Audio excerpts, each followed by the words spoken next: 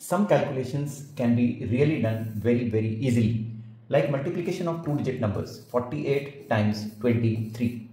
If you multiply the first and first digit, you get 4 2s are 8, and then let's leave some space in between. Let's multiply the last one and the last one here. 8 times 3 is 24. Now we will interchange. 4 will be multiplied by 3 and 8 will be multiplied by 2. So this will be 12 and this will be 16. And when you add them, you get 28.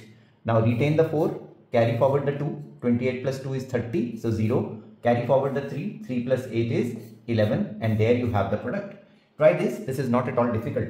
Let's do 87 times 56 using this approach. 8 times 5 is 40, and then leave some space. 7 times 6 is 42, and finally 8 6s are 48 and 7 5s are 35. When you add them, you get 83. So retain the 2, carry forward the 4. 87 means 7 and 8 carried. So this becomes 48 and you have the answer 4872.